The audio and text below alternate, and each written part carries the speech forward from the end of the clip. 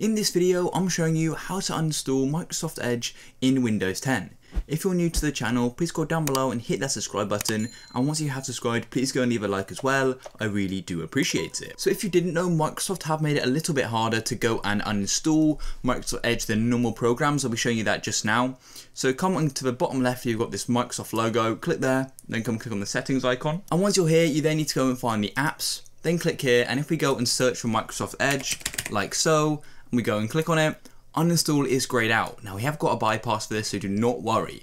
But if you just want to make it and not pop up when you open up links, you can come and change your default browser. So click on default apps under apps, click on web browser, and then go and select another browser. I use Google Chrome as my default browser, so when I click a link, it opens that up. But if you still want to go and fully uninstall it, do keep watching as I'm showing you exactly how to do this. So if you want to go and do this, you need to go and open up your file explorer. So click here, and then all you want to do is go and click on local disk, and then you want to go to program files, and then you need to go and find Microsoft, so Microsoft here. Then you want to go and click on Edge, and then click application. Then I'm going to click the version number of Microsoft Edge, which is currently 91. It's probably changed when you're watching this. And then go to the installer folder just here. And then as you can see here, we've got the setup and another file as well. Then you want to simply go and click here and go and remove it all like so. And then type in CMD like this, and then press enter.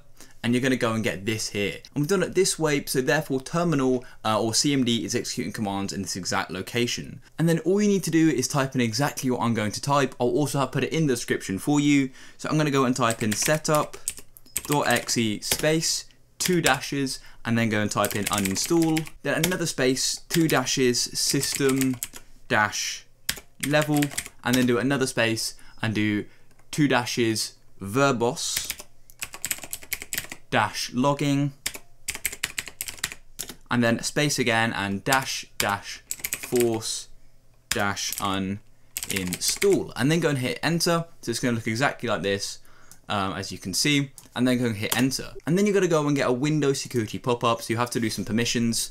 You may get 1 or 2 depending, and then it's going to go and simply do it. So if you then come back here, as you can see, it's working on it, so do wait a bit, but it's simply uninstalling it completely from the computer. So just to prove to you it works, simply click on the version number again, come in to install it, it's now disappeared, and if we come and search it up here, Edge, as you can see here, you just click on it and now it no longer opens because it's been uninstalled.